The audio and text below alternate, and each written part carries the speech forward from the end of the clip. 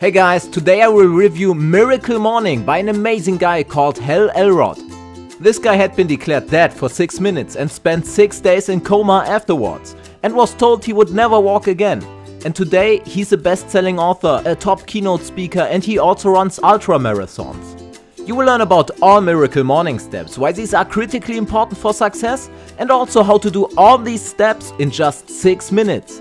And I love to take on the mindset that these are just 6 minutes and everyone can spare 6 minutes in the morning. Your morning ritual is very important because studies show that we humans tend to go about our day how we've started it. If you choose something unhealthy in the morning, you are more likely to eat something unhealthy for lunch and dinner. And if you choose to take the elevator in the morning, it is less likely for you to take the stairs that day. So if you do these 6 steps in the morning, it will be much more likely for you to have an overall much more successful day. So let's start. He calls these 6 steps lifesavers, and s.a.v.e.r.s is an acronym, meaning each letter stands for one ritual. S is for silence. Most people start the day stressed, alarm clock, radio, news, coffee, shower, and then they run to their workplace. So calm down and make sure to start your day with some silence, so that you feel at ease and let your body know that everything is fine. This silence can be a resource throughout your whole day. If you do this in the morning, it will tell your body and your unconscious mind that today is an easy, stress-free day, that you're not in a rush and that you can relax. A stands for affirmation. If you don't know what affirmations are, just think of positive self-talk. Successful athletes, entrepreneurs and actors use affirmations all the time. Say to yourself that you will succeed, that you feel good, achieve your goals, and that you like yourself. This can be especially powerful if you have a specific goal or challenge that day, and adjust some of the affirmations accordingly. V stands for visualize. This goes hand in hand with affirmations, but don't confuse them with each other. Affirmations are more about your long-term goal or a specific goal. Visualizations are more about the steps to get there. Visualization means to imagine and really think through each step necessary in order to become successful. Ask things like, what are the necessary steps to become successful? And then visualize them going well. E stands for exercise. And you already know that this is super important. Exercising also makes sure that you feel good.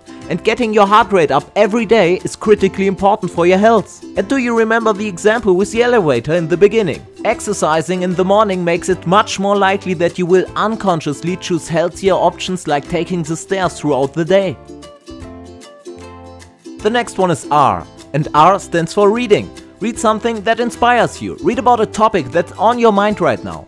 An inspirational thought can help you to see things in a different light, and it helps to get your brain unstuck, so that it becomes easier to generate new ideas more easily. It is often just that one inspirational thing you've read in the morning that is going to fuel your whole day and will energize you. And the letter S stands for scribing. This is also called journaling quite often. This is very easy, just sit down and let your thoughts out. Many successful people recommend journaling daily. Simply write down your goals and ideas, but you can also use this as a self-monitoring tool. This is a place to write down what you did wrong and how you can do it better the next time. And make sure to write down great things you figured out and learned, and also your business ideas and so on. He also talks about something that he calls the 6-minute miracle. So you can do all this in just 6 minutes, which means there is really no excuse that you are too busy.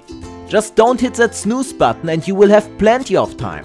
The first minute after you wake up, just sit on the edge of your bed and meditate. Yes, meditate for only 1 minute and try to clear your head of all thoughts by shifting all your attention to your breathing. But there also will be an in-depth meditation guide in the future if you're interested.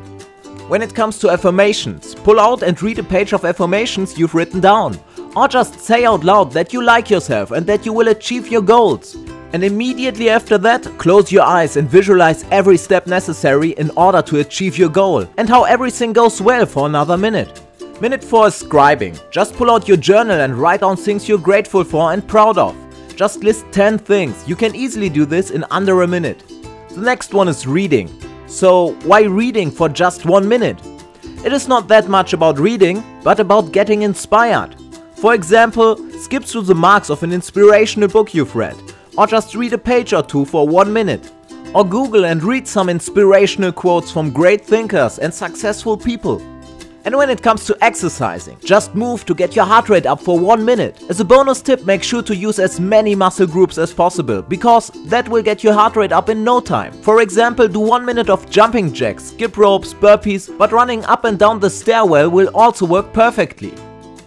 There will definitely be more videos on sleeping, my own morning rituals and meditation in the future, because I'm fascinated by this topic and the benefits of it for a couple of years now. So if you're interested, make sure to subscribe, because that's the best way to not miss anything. Thanks a lot for watching, guys. Subscribe for more and see you on MinionNoMore.